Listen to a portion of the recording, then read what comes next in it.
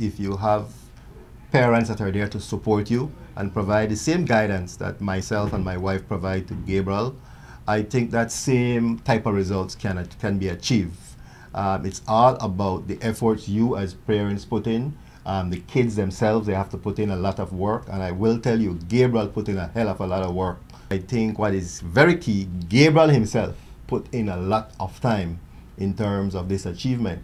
And I can recall many times he was up until midnight, and I would stay up with him. Sometimes I would fall asleep for an hour or so, and I would get up 1 o'clock, and Gabriel is still up going at it, doing projects and getting his work done.